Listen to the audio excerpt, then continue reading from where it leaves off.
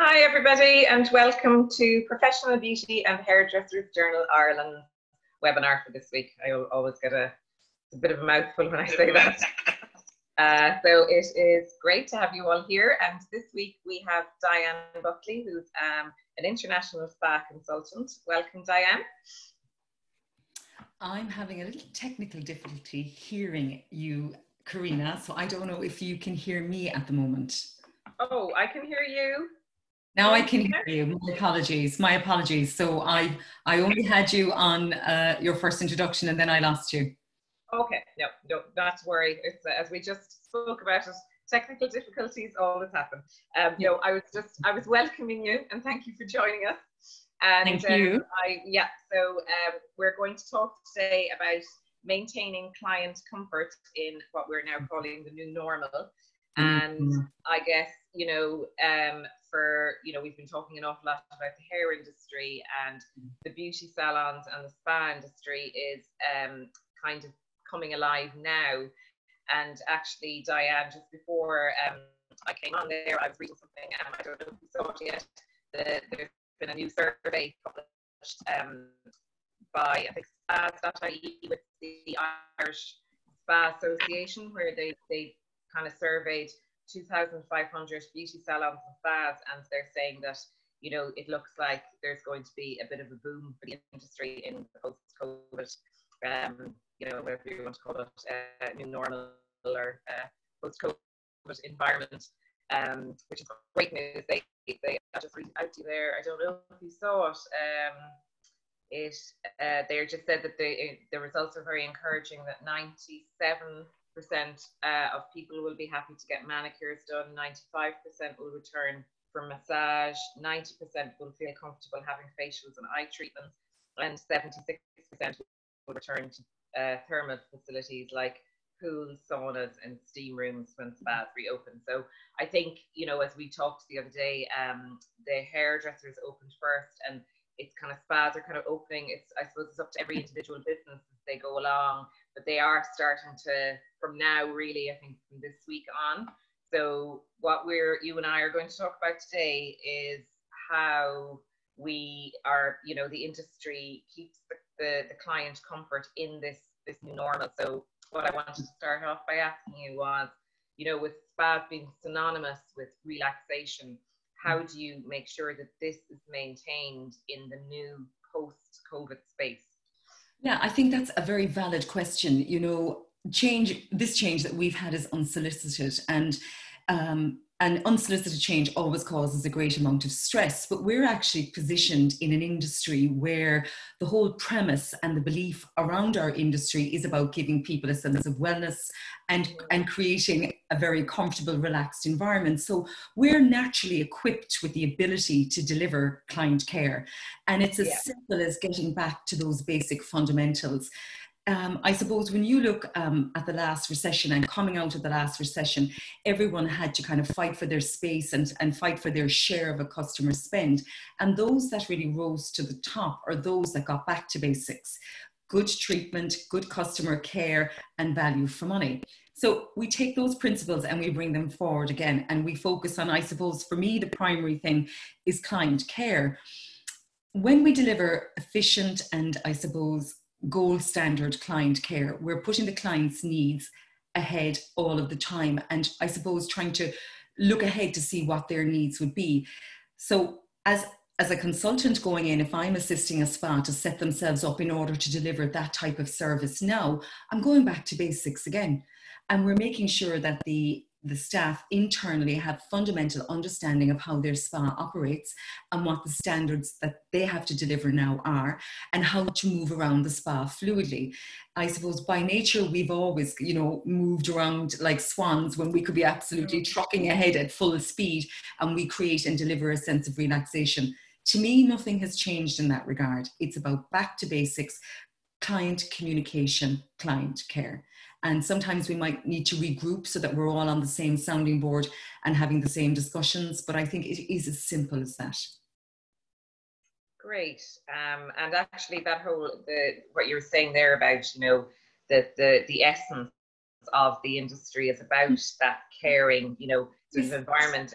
That's part of, you know, that survey that was done. What they were saying within the survey was that there's actually, it looks like there's going to be even more of a demand in the wellness and self-care sector from clients in after the pandemic, if you get me. It's kind of like we're all craving that space.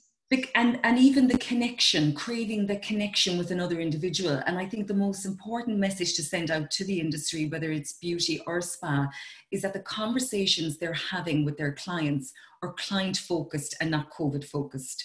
And that's the one thing that is very important. And even if they're communicating with them, that it's done on a very positive premise. Because just yesterday I was going through my own main street here, and there's a really beautiful salon there, but there was a sign outside the door, and the first word you saw was stop. you shouldn't have to fight that hard to scare away your customers. Stop up at the door. And I just thought, they're the slips that we can make, because obviously we're being fed information that we all nationally have to adhere to around COVID restrictions and realities. And we're taking those on board, but we can't lose our sense of identity as to who we are in spas and customer care. But I couldn't agree with you more. People are absolutely craving engagement and treatments. They see the value in them. But there will be a fight for where you'll spend your money, because there is going to be a degree of my discerning spend and where I'll spend my money and where my money will be most valued. And I think that all the businesses out there have to see that what they're offering has to be above and beyond the norm at this stage. Okay, great. And then just, I suppose, getting down to the kind of almost nitty gritty of it.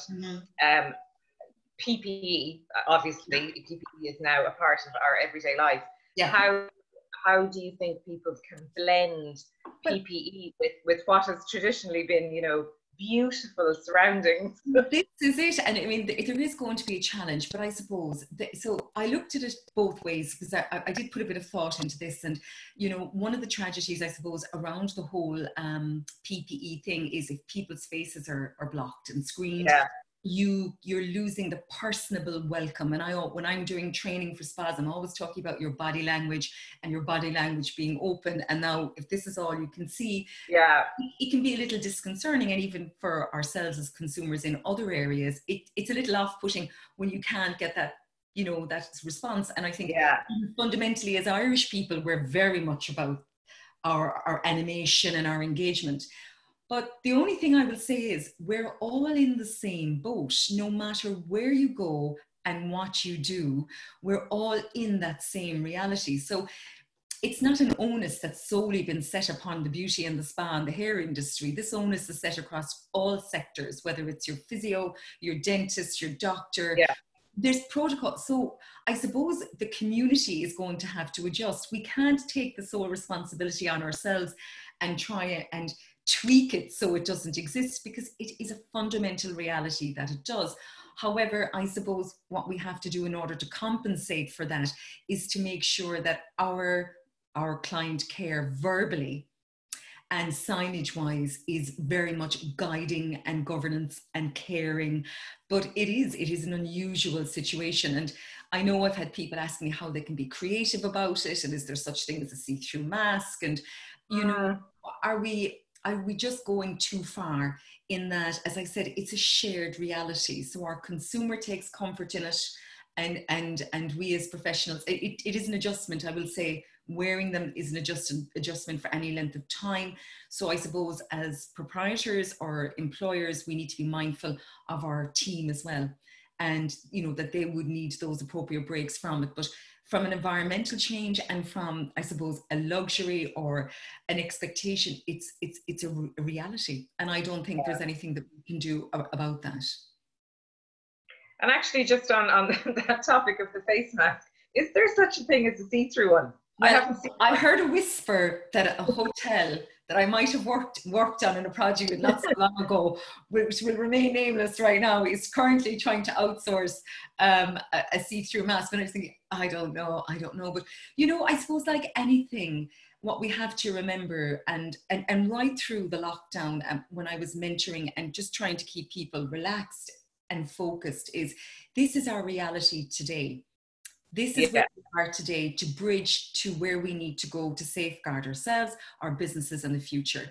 This is not a forever ask, and it will evolve and it will change will come. And I suppose if nothing else out of it, if it raises the other senses. So for example, you know, if you're hearing impaired and your other senses are more heightened, okay, we've lost one directive of communication and support for our clients. How are we heightening the other senses? You know, and it raises the bar. You know, what are our therapists saying? How are they communicating with clients? How are we directing? What is our customer journey like? How proficient are we in all of those areas? But again, it's like, I kept going back to it. It's change. Through change comes stress. Through stress comes rise and fall. And it's those of us that stay calm and focused, client focused, the value will come and the results will come. Yeah, and I think I was saying that on another webinar a couple of weeks ago, that whole idea of change, that, you know, change is inevitable in life anyway, and what it's about how you adapt to it. And how you respond rather than react and all of that thing. Yeah, absolutely. And you know, in times of change, it does allow, I mean, the one thing I thought that was very valuable about our lockdown situation is it allowed us to stand back, look at our businesses, see what we liked, what we didn't like, where value was and where there was no value. It allowed us to root through all the cobwebs we never get a chance to get into in daily operations, and say, right, this is how we're going forward. And I've worked with some amazing people over the last few months who really have made change, to the point even that they're safeguarding and future-proofing their businesses by going online. And a lot of the feedback from spas was, we can't go online. How can we go online? But like, of course, of course you can communicate with your clients and give freely and give information. And, you know, I do believe that brilliant people and brilliant professionals share information freely because they've always got more to give. And even around how you engage with your clients, your questionnaires, you know, giving them their home care tips. Are you emailing your clients, you know, 10 good things to do this week for your wellness, you know? And it's really about being inventive. It's about being inventive. Yeah, going forward, and just you touched on it there a while ago about signage. You know, I wanted to ask you what's the best way to, you know, obviously the signage has to be there for health and safety purposes, but Absolutely. You know, finding a way that it isn't intrusive to the otherwise, you know, tranquil surroundings. And you know what? Absolutely. And it's amazing. Everyone went yellow. Everywhere you go, there's yellow. And if I see the word stop again, I'll probably faint. Signage, there's always been this balance actually, and this difficulty in the beauty and the spa industry where signage, okay, its fundamental purpose historically was to be directive. Left, right, men's, ladies, you know, and you were confident in your footfall that you were going the right direction. So now we've got an added element of health and safety to it, where we are encouraging people to obviously to sanitize and what's involved. I think the most important thing is, again, and it comes right back to communication, that it's done softly. So it's like if you're trying to deliver, I suppose, even in training, the don'ts never work. Don't do this, don't do that, don't do this, don't do that. It creates a negative response. And this isn't something that's new. This is known and understood. And it's how we communicate things to remind people it's for your welfare. So I think, again, it's followed up by the therapist. We're in the caring and minding business, particularly in spas, and the movement around spas. For your safety is far better than don't when you're opening a sentence. And I think it's as simple as that. You do have your stations set up quite freely. They have to be visible. We don't have a choice in that. And I think it's a fundamental reality, but it's security right now. Security right now. And it's the ease of it. And you know, the funny thing is, I went into a physio myself yesterday, and, you know, you get your advanced text message, which was really good. And it was very kind of reassuring. Please sanitize your hands when you come in. So I came in the door and I looked for the sanitizer and I couldn't see it, you know, and then eventually I found it. But the thing is, I suppose the onus and responsibility is for us to take away all the stress for our clients so that everything is visible and simple. The one thing I would advise spas greatly is do not overfill your signage with heavy dialogue and instructions. An instruction in one space is enough. I don't know if you've been noticing that obviously there isn't a great deal of spas open yet at the moment. They're mostly day spas because a lot of the traditional spas are adjacent to hotels, and a lot of hotels will not open to the 17th. So out of choice, they've just decided that's their critical path to opening. But I have noticed that signage is quite text heavy. And this, that can be quite distressing when you're trying to walk in a door. You're just at the door. You've got to read all of this information.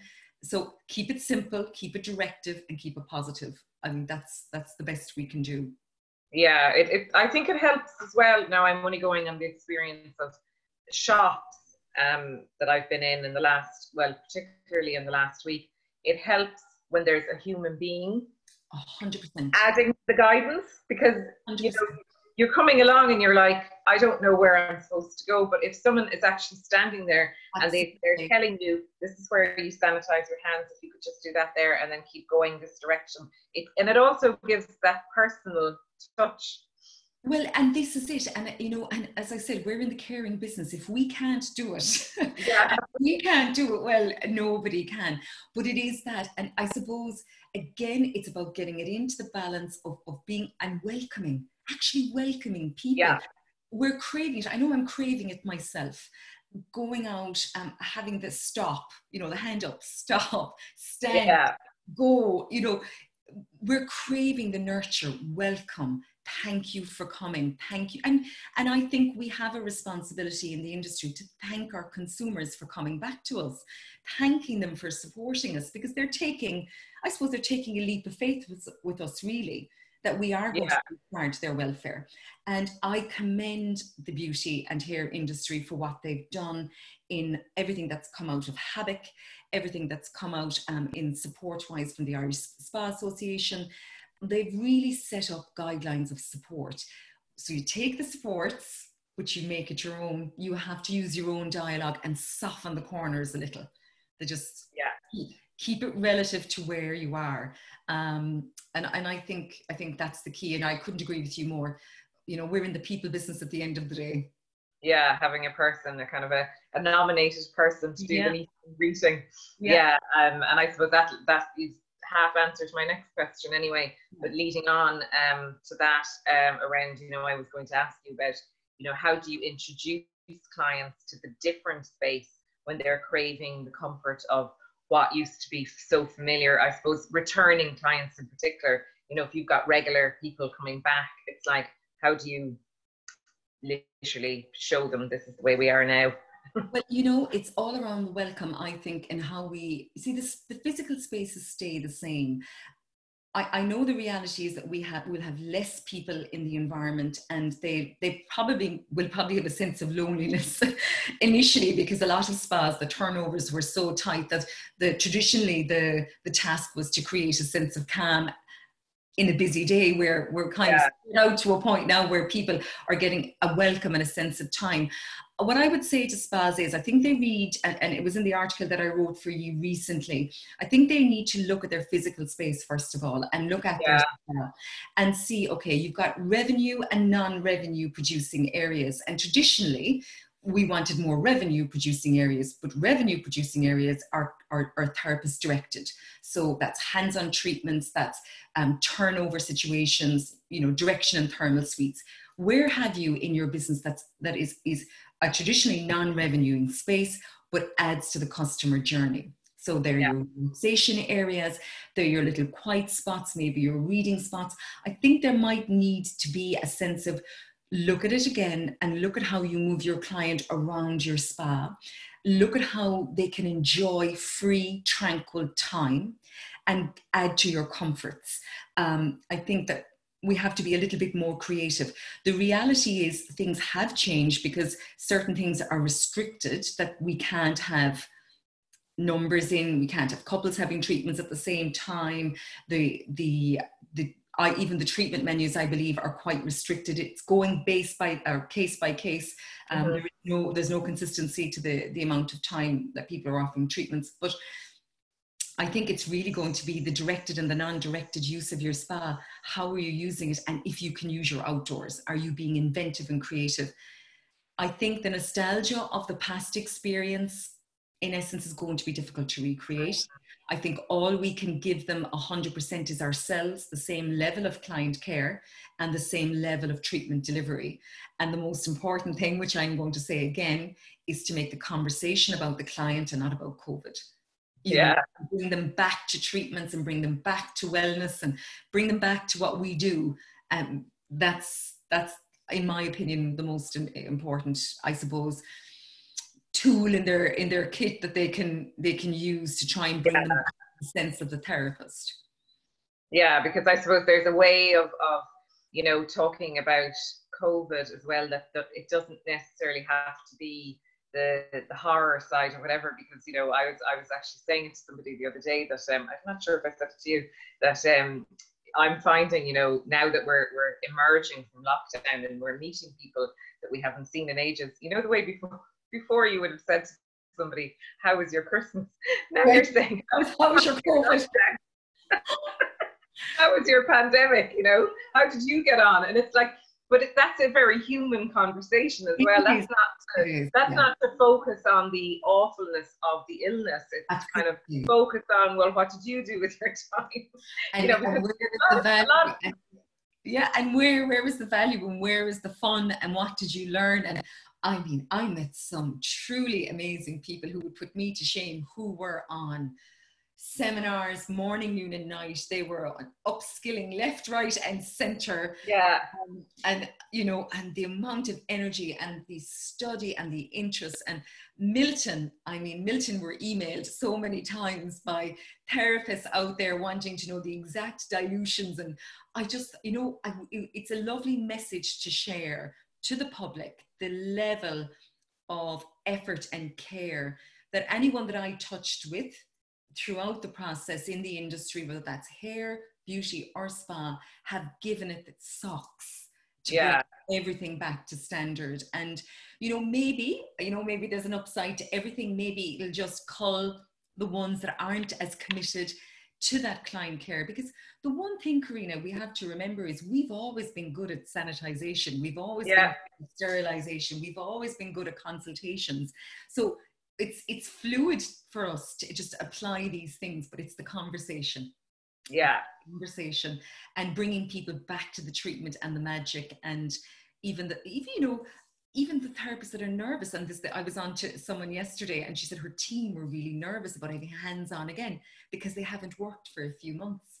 And they themselves were even nervous as to how, you know, to get back to that level of proficiency again in treatment. So yeah, it's an interesting when you spend your COVID. How was your lockdown? And just around I suppose what you were talking there about you know, some treatments are probably going to come back straight away and maybe more of them will be slower to come back. And, you know, I wanted to ask you about, you know, how do the therapists give the same level of nurture when there's stricter measures to be adhered to? Now, I mean, I don't know myself. Are there some things in terms of the treatment menu that, like, for now will be off the treatment menu until we know more? I think there are. And really, you see, this again is where everyone has been looking to the organisations, whether it's the Irish Spa Association or HABIC, looking for them for guidelines on treatments. And everything that's come out all along has been, yes, this is how you mind you in your facility. This is how you do your payment treatments or procedures rather. But nobody's been talking about this is how you can do your treatment menu and what level of it you can do. So what we've actually seen at the beginning is people have put their training wheels on. I've seen that right across the board. So the training wheels have gone on and they're keeping it to the most simplest of procedures where they can easily turn the space over, sanitize it 100% and have this client in, but also trying to balance the bank statement and keep the revenue coming in. What we've seen is people moving away from any of the type of machines particularly say in spas, they're a little bit more cautious around the thermal areas. They're a little bit more cautious around the baths because of the level of turnover in time. Yeah. Well, and any of the research that I've done into it, any of your standard procedural sanitizations and sterilization procedures cover you for COVID. But it really comes down to your confidence level and the time spent that you want to have. And I think you and I touched on this when we were speaking, is that there's no degree of standard on the length of time across other sectors. So we're looking at our sector and we're talking about hair salons. So my local hair salon will only do highlights and color at the moment, and right? So there's no other procedures being done. If you're in for a highlight and a color, I'm sure you'll get a cut, but I can't book a haircut at the moment and go in. They've decided that's how their menu is going to operate. Right. So we look across the different industries. You go to your physiotherapist. They're trying to limit hands-on to 20 minutes, and the rest is your consultation, hands-on for 20 minutes, and then your prescriptive exercises and so forth. Right. You jump over to the bars that are opening, that are serving food, and they're allowing you to stay in the space for an hour and 45 minutes. So it's where do we sit in all of it? And I think it really is just about being mindful and safe. And I think really what I know with any of the industry people that I've been talking to that are opening up their treatments, they want to get their therapists working. They want the hands-on therapies delivered first, obviously spread out, occupancy spread out, rosters spread out, and they're trying to survive the first few months, probably, we hope, the next 2 months on a more skeleton menu. But then I can't see why the menu can't come back to full fruition. Yeah. Everyone's afraid of making the mistake. And I think because of that, everyone's being cautious about what you can and cannot have. But, you know, I suppose to the public, I would love to see the public supporting the businesses that are set up like that, that are looking to the likes of the Irish Spa Association and Havoc for support. So, yeah. You know, it's a hard question to answer because for every expert I speak to, they have a different directive. You know, you have directives coming saying that there should be no longer than 15 minutes in a treatment room. Well, let's be honest, that means spas can't open. Yeah. There is no minute treatment in a spa. Your fundamental is a 1 hour, the whole business model is based on a 1 hour turnover. It's a difficult task.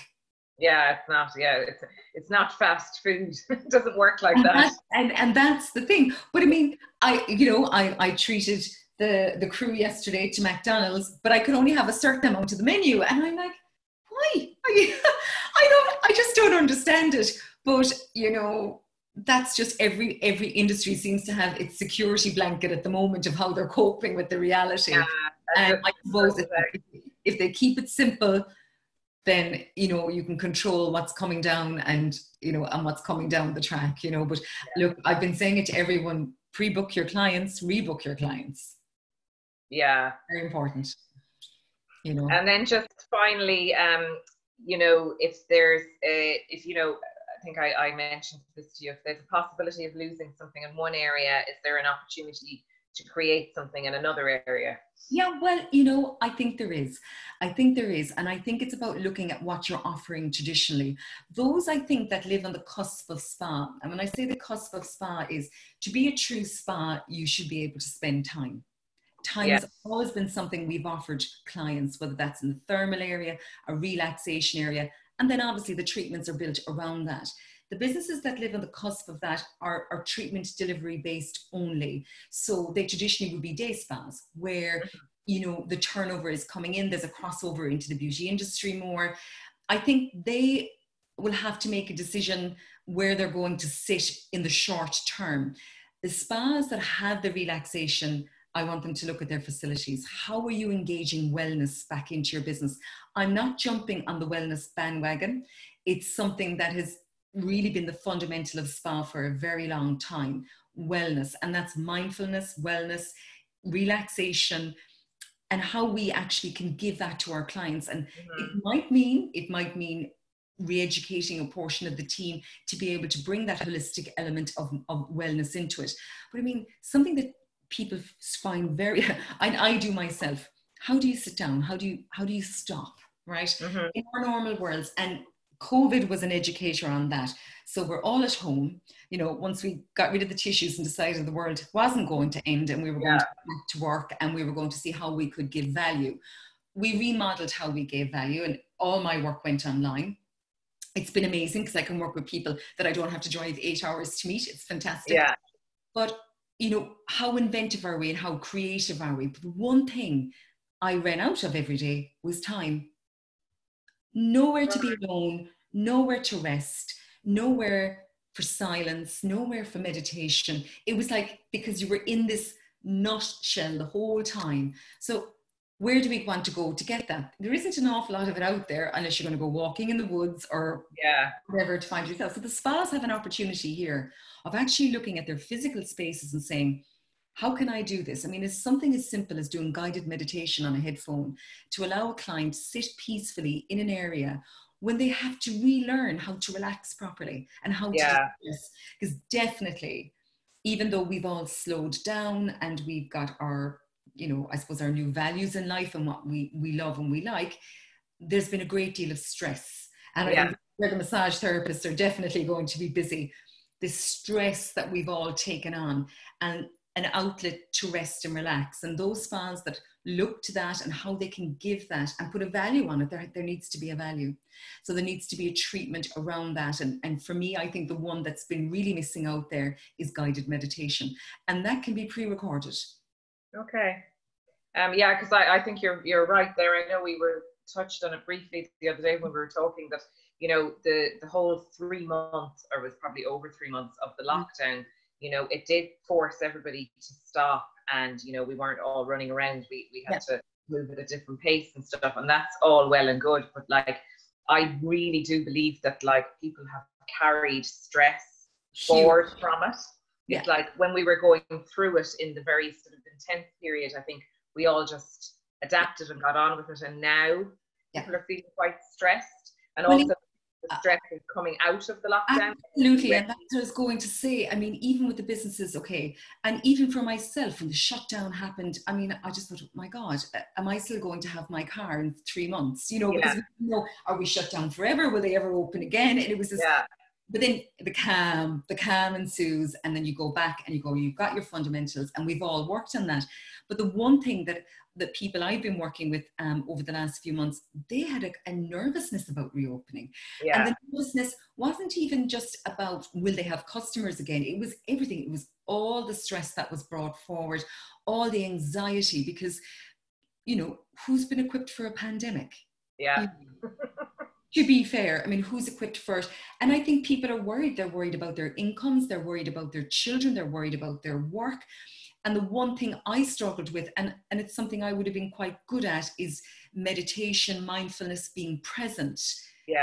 Very difficult to be present when you have fear. And, you know, it's something, it's shared so equally amongst us all that we really, if we hone into that and offer that support and person-to-person support in spas, giving people the, I suppose, the skills again to relax, to rest, to mind themselves, and to stop, giving space. And I always say it's just giving space. Spas have the ability to do that. Not only that, but salons have the ability to make people, you know, it's just even getting your hair done, whether it's getting your hair done or having a facial or getting your eyebrows done. It brings you back to feeling, I suppose, minded again. Self-care, and everyone has their own level of self-care and where they place their value in that.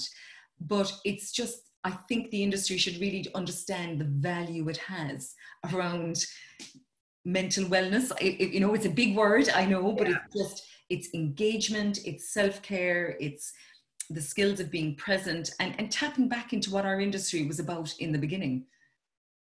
Okay, that's all lovely and very positive, and I hope as well that, you know, the industry benefits from the idea that, like, we're all being encouraged perhaps not to go abroad, holiday at home. Absolutely. And, you know, why not, you know, instead of, you know, doing your 2 weeks in Spain or wherever you would normally go, maybe go take a spa break for yourself. Absolutely, and I really hope that happens. And, you know, and again, just to the professionals out there, The one thing when it comes to customer care training that I do all of the time is say to the people, the public are not the enemy here. Be prepared for people to be a little bit more stressed and a little less understanding about change, because you know they're now coming into your world and it's changed. You have to move like a swan and pretend it doesn't bother you at all, even though you might be trying to cope with that reality yourself. But just be nurturing to your customers, because they'll remember that. Exactly, yeah. You know, they'll remember that. Okay, so thank you, Diahann, for joining us. That was all very informative. Yeah, and we will see you again, hopefully in the flesh this time. Absolutely, yeah. I know. It's so interesting. It definitely Zoom has helped greatly to be able to see people and engage, but there's nothing like meeting. Exactly, yeah. So yeah, hopefully slowly but sure we'll get back to that. So thank you everybody for joining us, and we will be back again next week at the same time. We will be talking to Niall Rafferty from iTech along the topic of, again, health and safety, but I suppose more from a training angle. So thank you again, Diahann, for joining us, and talk to you soon. Bye, everybody. Bye-bye.